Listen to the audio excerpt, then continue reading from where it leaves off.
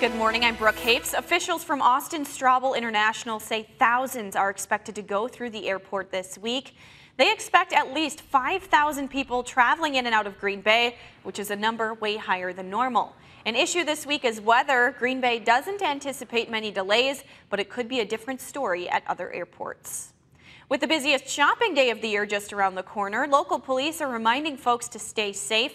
The Grand Chute Police Department says following your shopping trips, it's a good idea to check your credit card statements. Now, tomorrow morning, we will be bringing you a special encore presentation of the Green Bay Holiday Parade. You can watch it starting at 5:30 a.m. We will be back with our usual NBC26 Today programming on Friday. Meteorologist Michael Fish, more snow to the north and west, more rain to the south and east. But we're going to start to wrap in some colder air with this system. So this afternoon, if you'd see a couple snow showers, even Green Bay, Fox Cities, don't be shocked.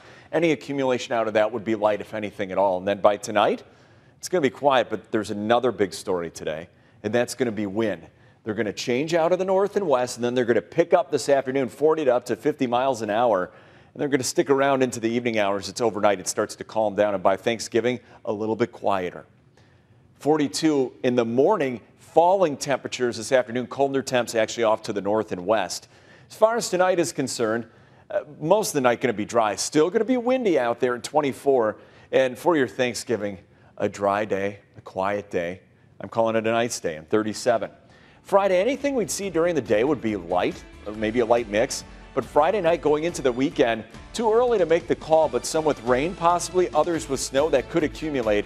We'll let you know what you could expect as you get closer to that event, but you can check that radar right now. You just download this news app. It's free in your app store.